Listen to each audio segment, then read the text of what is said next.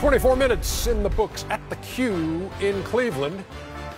We saw the Cavs earlier this week get pounded by the Golden State Warriors. Now the Clippers in town, and they lead them by 9 as LeBron has 9 on 4 of 8 shooting. We welcome you to the American Express Halftime Report. Studio J here in Atlanta, Ernie Johnson, Kenny, Shaq, and Charles. We were saying in the break, little different effort we're seeing out of Cleveland, but as you point out, a little different opponent. This is a different animal. One's a kitty cat and one's a cougar. Excuse me. This one's a Clipper. So, and Kevin Love with a double-double in the first half.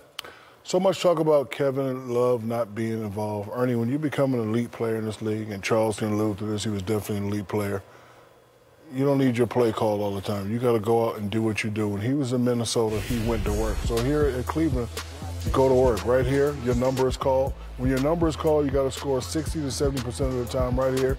He makes a nice, strong move, jump hook. Now, other ways to go to work is to just play basketball. Right here, his play is not called, but he got it. He decides to shoot the jumper. We don't like him shooting the jumper right now. He's 2 for 6. And right here, pick and roll right here. Plays like this, you got to finish this play right here. You got to finish this play. You got to tear the house down. But if you're not having a good game, this is the Kevin Love we remember. Rebound, outlet it, do the little things so your team can win. But, Ernie, when you're an elite player, go to work. We don't want to hear that, oh, I'm not getting no touches. Go out and get the ball. Demand the damn ball. Saw something in those pictures, Charles, that you were begging to see the other night, and was getting the ball to Kevin Love low. You know, I blame LeBron, I blame Kyrie, and I blame Coach Blatt. Like, they just made this kid, like, it's like Chris Bosh. Chris Bosh was a good player in Toronto. He posted up and shot some jumpers, but they made him exclusive a three-point shooter in Miami, and he hadn't got back to where he used to be. We made Kevin Love, who was a good post-up player, they make him a standing three-point shooter. This guy can post up. He's got a beautiful jump hook, and it gets other parts of his game going. He's a better rebounder when you're involved in the game.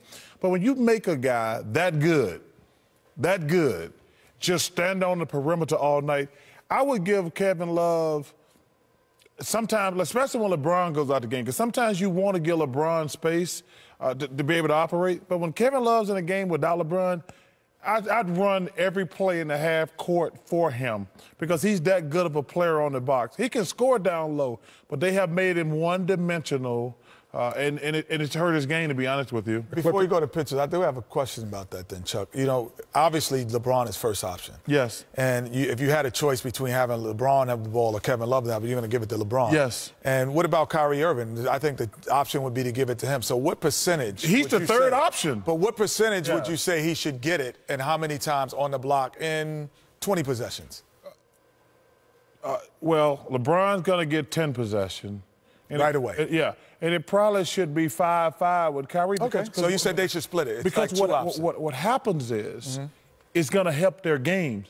So if Kevin Love gets going, he's going to be a better rebounder. He's going to get more passes like that. But also when Kyrie and Kevin are in the game together, they can play inside out because them coming off on a pick and roll, you know how Golden State runs the pick and roll? That big guy's in trouble. Trouble with him, okay. Yeah, they don't ever do that with Kevin Love because Kyrie is a terrific offensive player.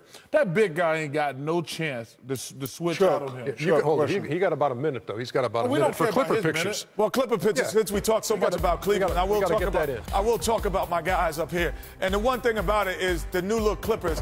And now, typically, if we run it, this is usually, stop, freeze it right there, a catch and shoot for J.J. Redick. But J.J. Redick says, I'm changing my game, and now I become a guy not only can catch and shoot, I've learned to put the ball on the floor. One dribble, let it go, takes another dribble, step back, jump shot, over traffic. Very rarely would you see him shoot in traffic with Blake Griffin. And then Chris Paul has become the thief again. But once he becomes the thief, he doesn't wait or look for lobs. He looks to attack the rim and get to the basket. And his ability to get to the rim and shoot over has been the difference of why that 11 out of 12 games is before tonight. And again, the thief again, Chris Paul, one of the best hands in basketball as always, but now he is in attack mode to score. I'm not looking for lobs. I'm not looking for anything else. I'm trying to take Dellavedova once, twice, up and under. The difference is that he attacks to score instead of pass. And if he keeps that mentality when Blake comes back, they can be a contender because Blake can do it in the half court. when the game slows down. 16-point first half for Chris Paul, including 12 straight points at one stretch in the first quarter. But it's a 59-50 Cleveland lead. Back with more on the American Express halftime report after this. Welcome to the American Express Halftime Report, brought to you by the Premier Rewards Gold Card from American Express.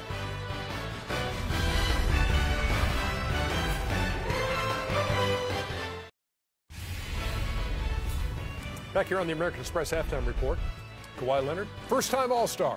First time. Voted by the fans. Crazy. A That's starter. Crazy. That is crazy. This is his first time making All-Star team. Yep. Wow. He's been a Finals MVP, Defensive Player of the Year, and now an All-Star. And may be the MVP in the NBA this year. Ooh. You ever see the guy named Steph Curry? No, whoever has the best record. You ever see Here are guys the Steph halftime Curry? report highlights. Spurs get a better record. No. See what Reggie did? Atop a Camelback Mountain out there in Phoenix. Oh, in Phoenix. Oh, that's Most of these guys had the answer as well, and some of them are coming to the game courtesy of yours truly. He gave 2 tickets to somebody who could answer a trivia question if they met him at 8 o'clock in the morning at Camelback Mountain. Who's stupid to be up at 8 o'clock? Oh, that's a beautiful spot. It man. is. Where's that at, Chuck? Camelback Mountain. Out there in Phoenix. It's in Phoenix. Yeah, it's beautiful. But it would have been there at 11 o'clock, too. I've been there. See, I was there with Reggie at Underdog, and Bill Callen, and Howard Zalkowitz. Oh, Who's that wow. at the top? Long ago. The little girl at the top is more than She was photobombing us. It's beautiful in Arizona this time of year. Sure is. I sure would love to be there. We wish you were too.